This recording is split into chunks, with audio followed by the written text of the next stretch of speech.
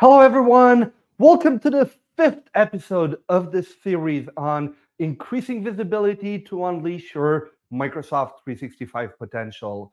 In this episode, we will learn how we can guard from inactive guests. I'm here today with my good friend Drew Madelung. How are you doing, Drew? Good, Vlad. Nice to see you again. Great to see you again. Do you want to start with introductions? I do. So this is the fifth episode, so you haven't seen this yet. But if it's your first one, my name is Drew Madelung, Microsoft MVP and a longtime Microsoft consultant, where I help organizations deploy and manage Microsoft 365, usually in some larger environments. And I'm here with my partner, crime, Vlad. Thanks for joining me again on this one. So, Vlad, tell me a little bit about Thank you so much. Hello, everyone. My name is Vlad Catrinescu. I'm a Microsoft MVP from Montreal, Canada, and Pluralsight author, where I create a bunch of courses on SharePoint, Teams, and really a lot of M365 IT Pro. That's where my heart is at. And we mentioned that this is part of a series. This is actually, before we go into series, Drew, why don't we cover this episode? I think I got too excited. Coffee kicked in. And, all the slides are messing up in my head now. I'll let you drive it from now on. So let's talk a little bit about this episode first. So this one, we're going to be going through all about inactive guests. So in prior episodes, we've talked about orphaned workspaces, orphaned users. And the last episode, we talked a lot about users and inside of teams. So you're actually being an owner inside of teams. And when you're an owner inside of the teams, one of the things you can do is actually manage and work with guests. So this episode, we're going to talk about managing inactive guests and guarding against them. How do we protect that data? But first, we're going to go more into what are guest users. We're going to then go into where and what you can do. So what can a guest user actually work with inside of your environment? What are the risks with inactive guests? And then managing those guests in M365.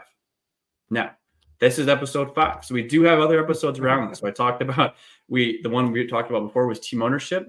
We do have 2 more coming up after this, all about oversharing. So think about, this will be a good tie into, once you understand how guests work in your environment, we're going to talk about, great, now once you let guests in, what about oversharing, both internally and externally? And the last one in the series, we're going to be talking all about storage and about how to manage your tenant environment and what that looks like. So we have a lot of stuff out there. Today, we're going to be talking all about guests. And to start, what is a guest user? Okay, so what is a guest user inside of Microsoft 365? So a key thing to think about is you might see the word guest and you might see the word external. So in Microsoft 365, those words are used in different ways.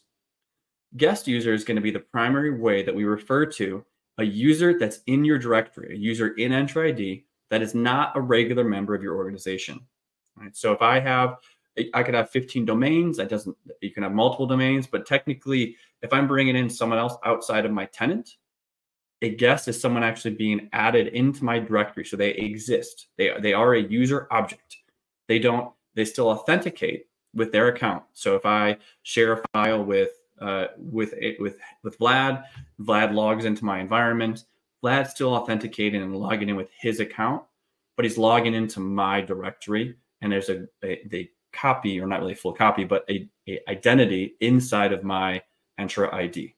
So that's who sits there. Now, there's a lot of ways that guests happen to be in your environment, but the primary way is invitation. Right? So guests are added into your organization through an invitation process. There's not just if Vlad's just not automatically going to be added. Even if I share a file, that's actually considered an invitation. If I add a user into a team, an external user into a team, that's an invitation. Now, I'm adding them as guests. That's not the same as external. So I just said if I added someone into a team, then bringing them in as a guest. You will hear the term external primarily around the term external access, which is chat federation in Teams. So if I'm in the Teams admin center and as I scroll down, you'll see external access. That's going to be your chat federation. That's not going to be this scenario where I'm actually bringing guests into my directory. That is simply a connection between domains where I'm just talking to them through chat. So once that guest is invited, there's a redemption service that signs them up, and that's usually automatic. So if I'm I'm a user and I share that file, that person will redeem it by clicking on that link. Okay, so or by joining the team. That's the acceptance or the redemption of that invitation, which then puts that user object back into your organizational directory. So when I share the file with Vlad, Vlad will be added into my directory. And that will happen across the different workspaces that you have. And that's how this collaboration works. And it's built around B2B. So B2B collaboration is an Entra ID service called Business to Business, which supports this. That's the back end of external collaboration or guest user collaboration inside of Entra ID, which can expand across M365 workspaces. So it's not just SharePoint, it's not just Teams, it's not just OneDrive. It is your external sharing process or invitation process across all of it. Vlad, is there anything you want to add as far as B2B collab? I know you and I have done sessions around this before. Anything important maybe in the team's redemption process that you want to make sure you highlight as far as like what is a guest in your words? I think it's really important a guest is really, like you said, somebody that's not outside of your company, that doesn't work for your organization. And something to be a bit careful with as well is I've already seen companies trying to a bit circumvent licensing and having people work for the company, but then just get them a guest account with their Hotmail or things like that. Does it work technically? Yes. Should you do it? Probably not. And Microsoft is very clear with guests that there are people that do not work for your organization. And while, again, I've seen organizations try to go around that definition a bit for the purpose of saving a few users here and there on licensing, make sure you check the licensing around guest users, as it can have implications on your licensing cost. And that's really good because there's actually licensing costs at scale too. So if you're a larger organization and you're starting to have some very high prolific, potentially transactional processes with guests, there is some licensing concerns you want to pay attention to. It's a really good call out when you think about management. And so once they're in, right? So let's say I've invited someone, there is some key information you want to know about guests in your environment. And the first thing is that when you're working with those external parties, this is the service that does it, right? So guest access is what you'll be configuring. I said that before, but it's really good to know that those services in Teams, SharePoint, and OneDrive utilize guests for sharing. Now, guests can be added to Teams, to SharePoint sites. They can be added directly to files. So there's multiple layers that you can start to share or bring guests into your environment. And then again, they'll authenticate with their own credentials. So if they share a file with a Hotmail account, that user can still log back in as long as it's an MSA or a Microsoft account, and it can be connected to their Hotmail account, but they'll use that credentials to come back in, and then we'll actually enforce our rules against that guest authentication as they come into our tenant. And the administration is done at the Entra ID level. So if I want to enable sharing or guest access inside of Teams and SharePoint and OneDrive, we need to make sure we enable it at the Entra ID level or which is the directory level, to manage guest access for the entire tenant. And that's all using B2B collaboration. If you're going to be working with some more specific information around, let's say, shared channels, there is another concept called B2B Direct Connect, which actually allows some more levels of control. And it goes beyond guests. It's actually called like native identity. So that if you're using shared channels, that's actually different. The rest of the services stay in B2B collaboration versus B2B Direct Connect. And the last one in there, make sure this is really clear when you're. It's actually not. It's not clear when you're looking at the documentation, the difference between external and guest. So when you're looking up things primarily on like Learn.Microsoft, you don't want to use the term external and guest synonymously. Make sure you're following the right documentation when you're looking at what you can manage inside of M365. And I know, Vlad, I'm sure you've stumbled into that one too, is trying to explain the difference between external and guest. But is there anything I missed, maybe in Direct Connect or Collab, you want to highlight? I don't think you missed anything, but again, I just wanted to emphasize how important it is as admins to understand and use the right vocabulary between external access, which is Federation, which has its own configurations on allowed and blocked domains, with B2B, which has its own, well, B2B guest, I have to say, which has its own allowed and blocked domains. And then you have the B2B Direct Connect, which also has its own allowed and blocked tenants because they don't manage domains. They work with tenant IDs instead of domains. So it's really important that, especially if you search for things on Google, things like that, you search for the right things in order to get the right results, as well as creating tickets and asking for help, things like that. And I know it's so complicated, but I always joke, if it was easy, we wouldn't be paid as much, right, Drew? Absolutely. But yes, we do have 3 different places we can configure guest access. Only for Microsoft Teams, because there's more for SharePoint and other things. But only for Teams, we have 3 different places. And it's important as an admin to know each one of them. So this is what guest collaboration looks like. So when I'm going to be collaborating with guests, I'm going to start inside of Teams. So I'm going to look at a team which I have here, which is called IM Group. So this is a team inside of my directory that I just have a single general channel in here. But I'm going to go in to say manage team. And when I go in to say manage team, you're going to see I have a section down here that says members and guests below my owners. Obviously, we're looking at the guest section here. When I go in there, I look at the 2 roles I have in this bottom section. So I have Bob right here. I have Magneto. And if you look at their roles, both of their roles are deemed as guests. If I go look at another team, I can look at, let's say, shared time. I think this one has some guests inside of it. You can expand this out. You're going to see I can also have people that are members and guests inside of that same team. What this means is that I've added a guest into this team. Now, if you go back and you watch one of our previous sessions of all around Microsoft 365 groups, you'll know that if I go into one of these groups, so let's say if I go into groups, go into all groups, and let me look at one of the teams I was looking at, which is called IM Group. So we're going to look at IM Group here. I come back in here and I look it up. When I go into this group, you're going to see this is the same. When we're adding guests into our team, I'm also adding guests into that group. So if I look at it, I have Magneto right here, which is a guest inside of this team, along with Bob, who's a guest inside of this team, which in turn, it just means they're a guest inside of this Microsoft 365 group. Now, why that's important, again, in the previous session, in the first one, we went a lot about group management. Why that matters here is that when we're worried about guest management, we're worried about Entra ID guest management, because these are actually accounts in my directory. So what that means is, so I'm up here and I'm logged in as Drew. So I'm in a tenant and I have a guest called Magneto inside of this team. That's IM Group. So if I pull up this other tab here, you're going to see this is, in this example, I'm logged in as Magneto. I have my Magneto at Timeleo 365 account, but I'm logged in to the Madelung tenant. Okay, so I actually had to switch tenant. So tenant switching is that concept of being able to have a single account and switching into different directories. So Timely is technically my home tenant for this account, but I'm logged in and I switched accounts to Madelung Inc.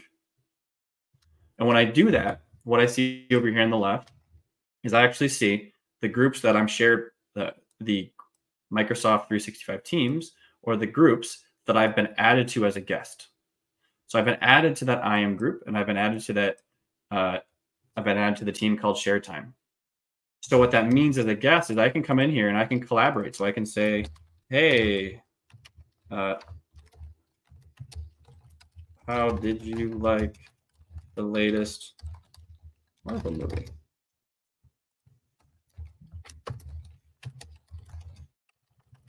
Thoughts? I can post that as a guest. So I can actually start to collaborate inside of this channel. I can come back in and I can actually work on files. I can work on different tabs in here, different apps. If I had different custom apps, I could actually work with these as well from a guest control standpoint. I can open up these files. I can say, "Demo me. This is a great demo. I love guest access." Now, what's important, if you look at this, I'm logged into another tenant, right? I'm actually in that group site. I'm accessing SharePoint, not in my directory. So I'm actually logged in, even in SharePoint. I open up the file, I log into SharePoint. I'm logged in as a guest inside of the Drew Madelung directory. If I come back and look at Drew, I can see that I look at this channel and I see that there's been a guest in here. I can see that Magneto posted some things, and I can see that he has guest next to his name. So I know that Magneto was a guest in this environment. I can obviously collaborate. I thought it wasn't great, and I am getting superhero movie fatigue. But I'm able to collaborate. I can go back in those files. I can work within the files, the same files that I've been working on that Magneto started. So if I can even put these next to each other, and you can see by having guest access enabled in 65, I can actually collaborate together. So you'll actually see multiple people in this directory. You'll see myself. You'll see my guest account in here. So you'll see Drew and Magneto working on files together because I'm a guest in that environment. If I go back into SharePoint, and if I think about, so that's great. I can add a guest into Teams. Guest access is also the same thing set up when I'm sharing files. So if I'm in this team site called Team Site, and I want to share this file with Magneto at timely0365.microsoft.com, you'll see, great, I'm going to share this outside of my organization. So what's happening is when I click OK, it says Magneto's outside of my organization. This is going to be using the B2B collaboration guest access process where I would be inviting Magneto into this file, and if Magneto was not in my directory and I had external sharing on, Magneto would get a link. Magneto would have a link to this file. When he clicked on the file, he would then become a guest in my directory. So if I come back and I look at my user directory here, and I go type in all users, and I look for Magneto, you're going to see I have Magneto right here, marked as a guest in my directory, which then means he can collaborate in files, collaborate in Teams, or collaborate in other services inside of Microsoft 365. And it's really important that wherever you invite them from, whether it's from Teams or SharePoint, they all end up in Enter ID. However, you might have different settings in SharePoint than in Microsoft Teams. So it will be really important. And in the next episode, we'll talk exactly about the SharePoint settings. But I've seen so many organizations that their settings are not in sync, where they allow somebody in Enter ID, they get added for Teams, and then when they go to access a file in SharePoint, they get like the sad ice cream cone because they don't have access to SharePoint. SharePoint blocks it because of a block setting there. So it'll be really important to make sure that you have the same settings everywhere to have the best user experience. And some of those pains or those challenges, I should say, come from the fact that these guest collaboration does go completely across these workspaces. Okay. So we said that a workspace in episode 1 is an object that provides a place for people to collaborate, whether it's Teams, whether it's Teams, whether it's OneDrive, whether it's SharePoint. And what matters, what you really need to think about, is what you are trying to share externally will dictate where guest account access is granted. So to Vlad's point, you can have different configurations for all of these together. So if I'm sharing files in OneDrive, it could technically be different in a single OneDrive site than sharing files in a specific SharePoint site. But there's a layer, if you think about the layers of control, we have layers of control at a file level that goes across OneDrive, SharePoint, and Teams. We have layers of control at the group level, which is adding guests inside of per group. We have team-specific sharing controls for adding people into channels, which can primarily be your shared channel. And you have the idea of sites. So I can actually bring just people into that SharePoint site. Each of these has a different guest control standpoint. Again, these are not all the workspaces, but these are the most common. So Matt, your big thing to take away here is there's a different external sharing settings for the workspaces themselves versus the files that they're working with. So let's go through an example of what this would look like. So first, let's say I'm internal, right? So I'm Drew, and I'm going to add Vlad to a team on my tenant, on his tenant. So I'm going to add Vlad. Vlad's going to click the link and join the team. In that turn, Vlad is going to become a guest in my directory. Okay, so that's, if you picture when I did with Magneto, Vlad is becoming a guest in my directory. His guest account is then added into the group behind the tenant, the team in my tenant. So if I add Vlad to the team, he's going to be added to the group as a guest inside of my tenant, as long as external sharing is enabled for the group, for teams, and for the tenant. So it cascades down. I could then, Vlad will be granted access to the teams and the files or whatever else is set up inside of that tenant.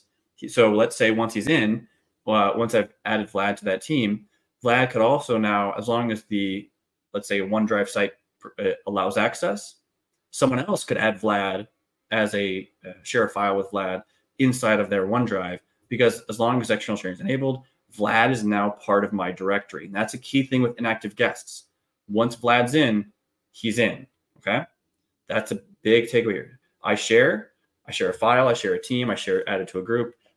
Once they're in the directory, they're in. Okay.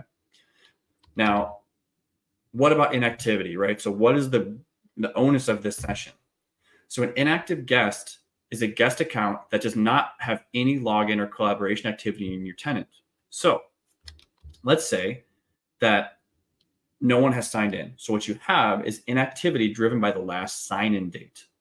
So if no one has signed in after I shared with it, that account in my directory is going to become inactive. It's very similar, if not the exact same, as having inactivity for your standard accounts inside of Microsoft 365. It also can be a guest who never signs in based on the creation date. So I could invite a guest and they may never sign in. So last sign-in date might be empty, but that's okay because that we have creation date. So maybe I've added someone, and since then they've never come in. They've never logged in once. Vlad, have you ever worked with any customers, or are you in part of any tenants that you might be inactive in now, right? I mean, I think in our space, we work a lot with multi-tenant setups. Are you inactive in a tenant today? I'm part of quite a few tenants that I'm inactive in. I'm taking at a few conferences right now that I've been a speaker at their past conferences, but those teams are like, they're deleted now, but I still see that in my tenant switcher. And I also have a few clients that I was there just temporarily on a project. I don't have access to any teams or anything, but I can still switch to that tenant. And I think it's a lose-lose for everybody in a way, because it kind of annoys me that I'm still part of that tenant. It's just distracting. And also something that you need to remember is that when you have a guest, maybe they don't work for the company anymore, right? But if you leave their permissions, you don't know how that company handles once the user has left. Maybe, who knows, if that user maybe didn't get disabled properly and that user gets hacked, you still have standing permissions to potentially your documents through that guest user. Even if you did everything to secure your tenant, they can get in that way. So yeah, unfortunately, I'm still an inactive guest in some tenants that I wish I could get kicked out of. I know I can, there's a way that I can go and I can leave and everything. And I guess I've been a bit lazy. I should probably do it, but I wouldn't mind if they kick me out of a few. And I think you highlight the key scenario there, which is people will remove themselves from teams, right? They'll remove access from a team, but they won't actually remove the account from the directory. So there's two layers there, because you can be a guest and be part of 50 teams, 100 teams, doesn't really matter. And you can remove yourself from all 100, but your account still exists. And if you stop logging in, all it takes is someone to go in and re-add you as a guest. You get the invitation and you might be like, well, I haven't logged in 6 months, but let's go log in again. And that's one of the risks you're looking at. So to break into an example of that, very similar, I share a file with Vlad from my OneDrive. You click the link, you open that file. In that scenario, you become a guest in my directory. We collaborate nicely. Of course, we always do. We finish our slides, we move, and then we move it somewhere else. I move our file, I put it into a session that we're going to present here, and that's it. I don't share any more files with you. You don't log into my directory, so we could expire your access to those files. And then what can happen is you can hit a threshold, right? So let's say after a specific amount of time, let's say 90 days, we can flag your account, right? That's what I want to see to happen is after a period of inactivity, I'm going to flag your account, not just your access, right? That's kind of where you want to move into. So how can we manage that? How can we control that threshold or control that inactivity? So if you think about it, inactive guests don't always follow that least privilege standards.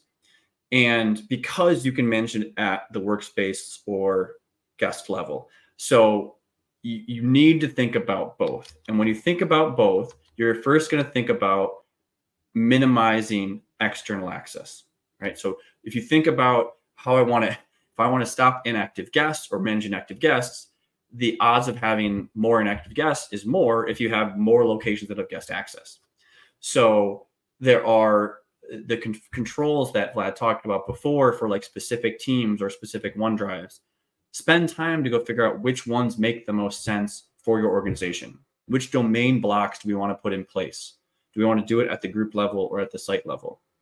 By controlling that, or at least having an understanding of that before you go live with an external process, that will dictate what you want to do for inactive guests. Because some of those might be I've been in some scenarios where they use yearly reporting. So as their financials are coming up to the end of the year, they're ready to report their public financials. Then they're going to bring people in externally once a year. Those are going to be different accounts. Those, they're only going to log in once, so we need to treat them differently than, let's say, other areas that might have guest activity. So I know it, but in that scenario, you might have a specific team, a specific group that have specific people in it. So you're actually controlling guests in a more of a targeted way. The next thing you can do is managing guest expiration policies for SharePoint. So SharePoint has its own expiration. So let's say I shared that file with Vlad. I can actually expire the access for Vlad for that file after a period of time. But that does not remove the guest from that directory. So very similar to what Vlad talked about, we can expire access, but there's another level to it. But make sure you expire access first, and then we can handle that activity. So you kind of meet both. And we'll talk more about some of those in oversharing in the next session here. The big one you can do that's built into Microsoft 365 is Entra ID governance. So this is a additional license that you can procure based on most likely your licensing setup. But this is not part of E3, where it has inactive guest logic in it. So in Entra ID governance, it actually has inactive guest dashboards that exist, so we can see based on guest activity who's been active and who's been not, and then start to trigger a review against those. So actually being able to remove those accounts using a built-in tool inside of Entra ID governance. And the last one on here is around the third-party or custom solution. So third-party tools like SysKit, we'll talk about that, but there's also custom scripts that you can use. So there's a lot of data there. You can cycle through. Vlad and I both write a lot of PowerShell. You could write a PowerShell script using maybe the, most likely you want to move to the graph modules now to go check your Entra ID data and then perform actions against those based on some interval. Could be 30 days, 90 days, a week. That's up to you, but you can start to script that yourself. And I know, Vlad, when's the expiration for the Entra ID PowerShell scripts? We got to be coming up semi-soon. Azure AD PowerShell scripts, Azure AD. at least as of today, is March 2024. But let's be honest, they've kind of delayed that date for 2 years now. So at the same time, I hope they finally stop it. But I wouldn't be surprised if they extend it again. But we'll see. But one of the things I like about the access reviews that you mentioned is the ability to empower your business users or group owners to take the decision, because they can be the reviewer, doesn't always have to go through IT. but also at the same time, having those PowerShell scripts or the third-party tools is a good way for admins to take a look at it as well. So it's not only one of those solutions, is all of them combined will help you in your quest. Only one of them will not fully help everything you need for that. And Vlad, why don't you talk a little bit about, like, at this level, so that's all an Enter ID, right? That's at the tenant level. So what are there some other settings? What are other settings you can do at the Enter ID level that kind of dictate the cascading or the hierarchy, let's say, of the B2B or the guest access settings? So access reviews goes across the top, right? And then access reviews will cover all your Microsoft 365 groups, right? But they won't cover, for example, standalone SharePoint sites.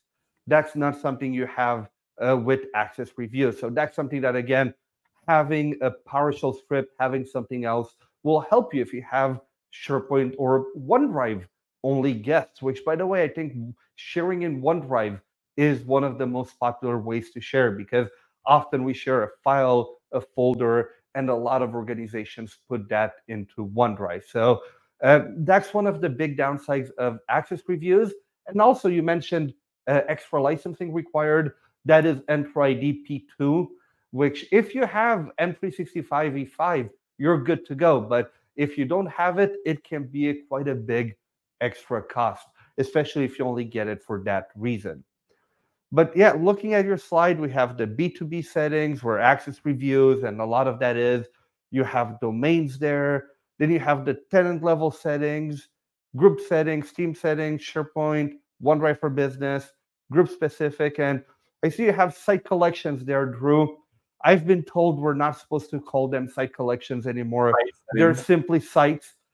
I do the same thing as you do all the time. I feel like, after this many years, it's tough to change habits and just call them sites, especially when they meant something else a couple of years ago. I still want to call them webs behind the scenes every once in a while. It's SP site and SP webs. It's still the same thing. So, or to me. And so I think what's interesting as you break this down, when you look at guest inactivity, the guest inactivity actually occurs at the service level, right, or at the workspace level. And what the configurations that you're working with exist up at the Enter ID level.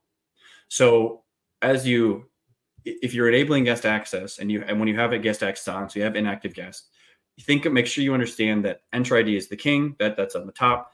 All the settings that you have there will help dictate what is available inside of the tenant as you go down all the way to the site or group level itself.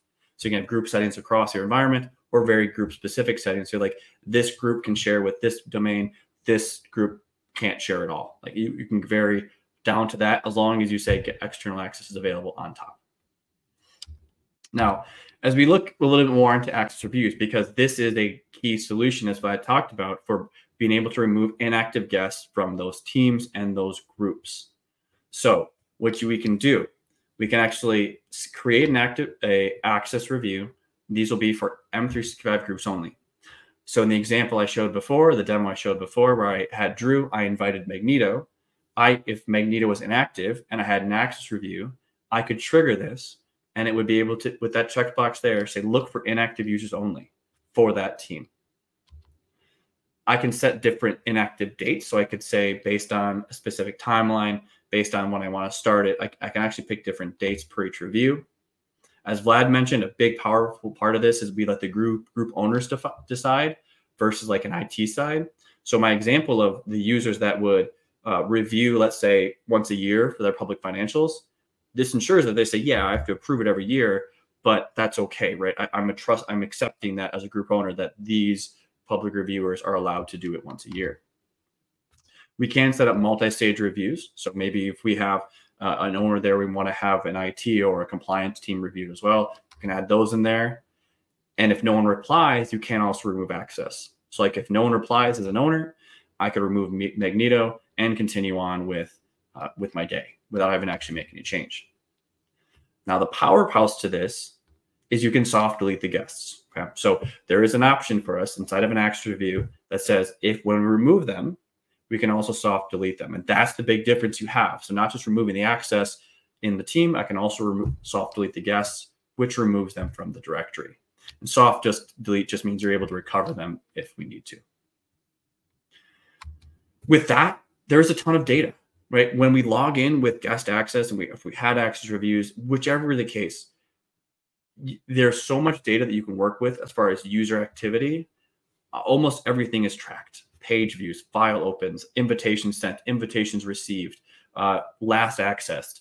All of this information is available to you as long as you're working inside of your audit logs or Enter ID sign-in logs.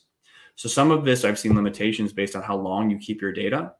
So if you can expand onto the amount of audit log data you keep, or move your sign-in data to things like Sentinel or another SIM tool or another third-party solution. Because what the big thing here is there's so much data that you can work with here. This can be more defined in what you want to do.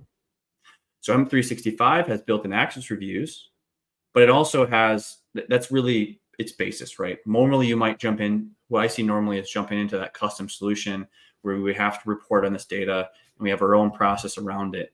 And that's where something like a third-party tool comes into play. So, or Vlad, anything else you want to add into as far as the amount of data or anything else you've seen with Inactive? We got so much data now, it's crazy. I always joke that every step you make, every breath you take, the audit log is watching you. And if you go to the Microsoft 365, or I should call now the Purview audit log, you just search what a user did in the past day and you'll get thousands of actual entries. But remember, it's not kept forever. And now I think they recently changed it, Drew, as of October, where by default, instead of 90 days, it's 180 days inside Purview Standard. But if you have Purview Premium, you can keep it up to 1 year, even 10 years with certain add-ons. So make sure you understand the license you have. Again, for guest inactivity, doesn't really matter, right? Because if you know we keep the audit log for 180 days, you query the audit log for sign-ins, you see nothing, it means the guest didn't really sign in 180 days. So that's a good sign, but it's important as an admin to know for how long the data is kept.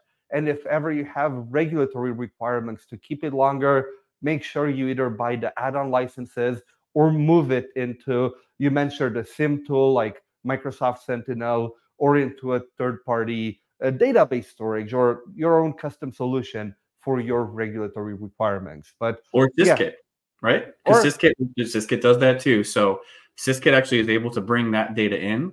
They'll actually be using that audit data to help support some of the solutions that you're looking for, like managing access controls or managing sign-in activity. So if you don't want to go down the full SIM tool or you're not ready for that yet, Syskit does provide solutions like that. And they brought us here to help us support this today. And that if you are interested in learning more about the capabilities around inactive guests, make sure you sign up for a 21-day free trial over at syskit.com. It's an amazing way. Just download it and analyze your tenant, and it'll give you a really cool understanding of, well, first of all, inactive guests and many other things you might not know about your teams and SharePoint tenant. But Drew, I think this is it for this episode. What are we talking about next, Vlad? What's on episode 6? Next up, I'll be talking about oversharing solution, and I will be talking about some of the latest releases by Microsoft in SharePoint Premium, the data access governance reports, as well as cover all of the different SharePoint external sharing settings that I kept talking about a bit today. In the next episode, we'll go in depth and learn how we can control sharing at the SharePoint level and discover any oversharing that we might have. But that's it for this one. Thank you so much, everyone, for watching, and we hope to see you in the next one. Thank you.